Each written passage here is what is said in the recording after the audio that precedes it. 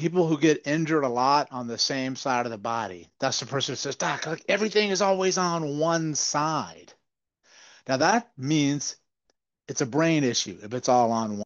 Hey everyone, this is Dr. Perry. I hope you enjoy the next video. I'm going to be talking about the cerebellum, the mini brain, MINI, that you can see pictured over here. Sits right back in the head here and controls the accuracy, balance, and coordination of movement. There'll be an assessment in here for you to do and how to help you feel a little bit better and maybe a bit better and how you move and with pain. Thanks so much for tuning in.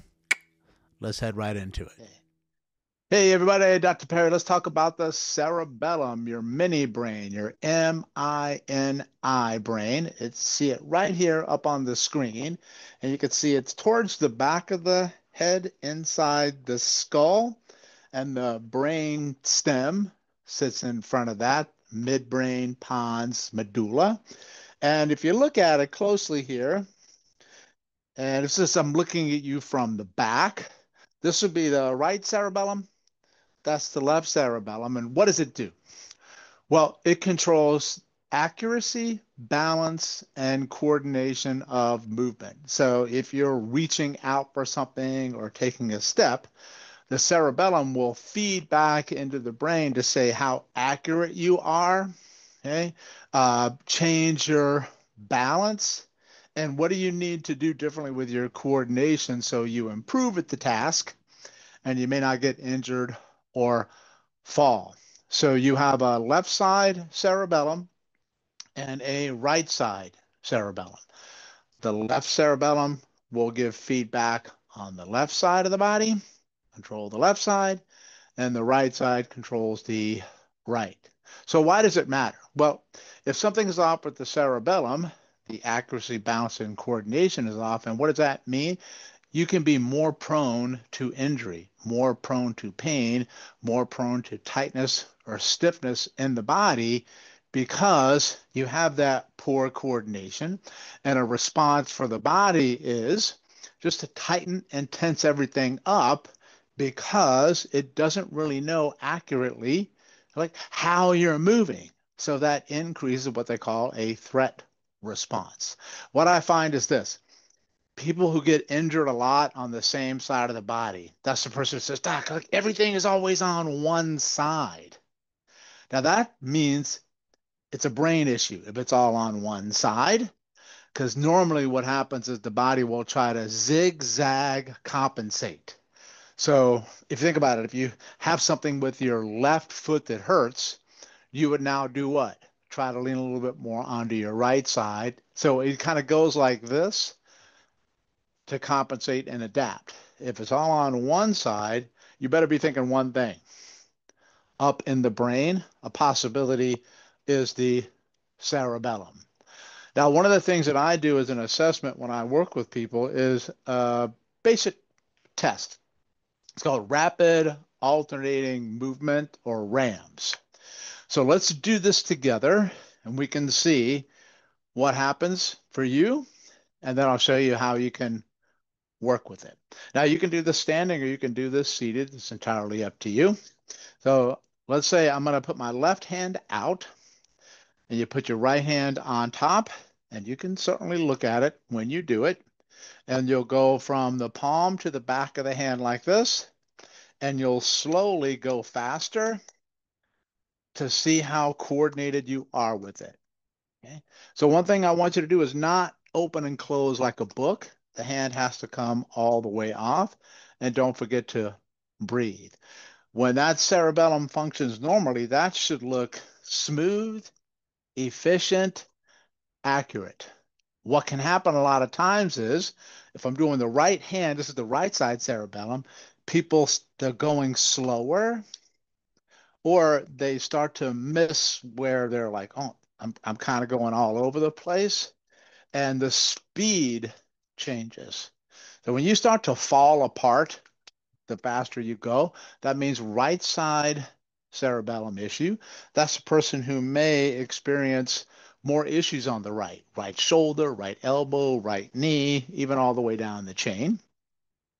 And now we'll do the left side cerebellum. So right hand goes out, left hand goes on top, same thing.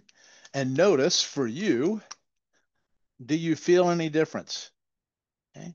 You'll know right away for yourself, and you'll see it in other words that, hey, one side was way smoother. Once I was just, it took a lot more mental energy for me to actually do that. And they're exhausted, and just stuff goes flying, body parts go flying all over the place. Now, when you do this, people start laughing hysterically because they're like, "Oh, what's going on?" Right? So the left side with left cerebellum. Now, you can have an issue on both sides, or you can have an issue on just one side.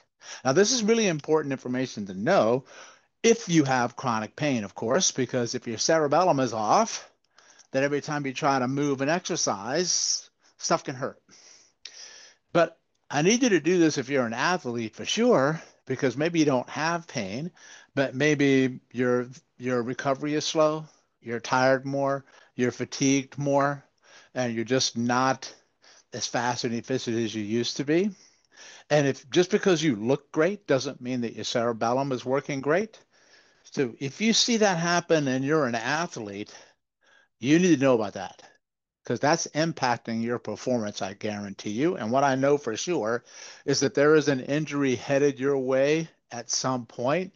It's just a matter of when you get it and how bad it's going to be.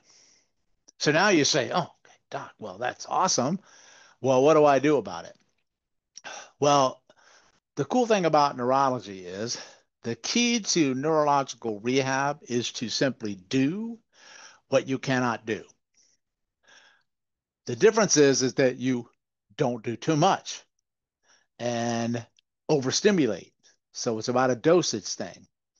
With the cerebellum, this assessment is also how you quote unquote correct it. So let me give you an example. Let's say that my right side was the cerebellum side.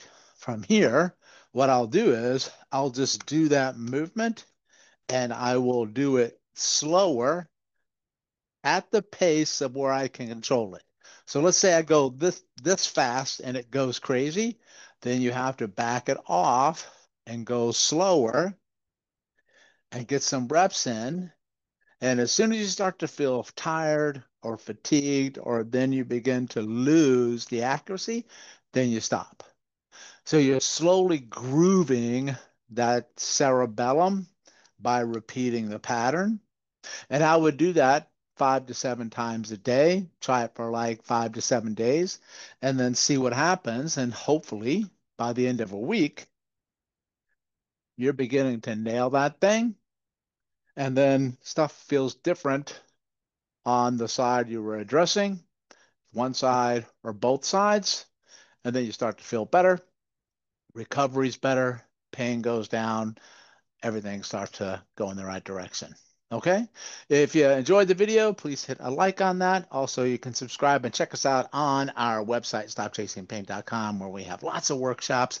We have a membership site. We have a ton of stuff in there that you can use on a daily basis to help yourself heal and go what we call hashtag beast mode monster. Dr. Perry from Stop Chasing Pain. I'll see you on the next video.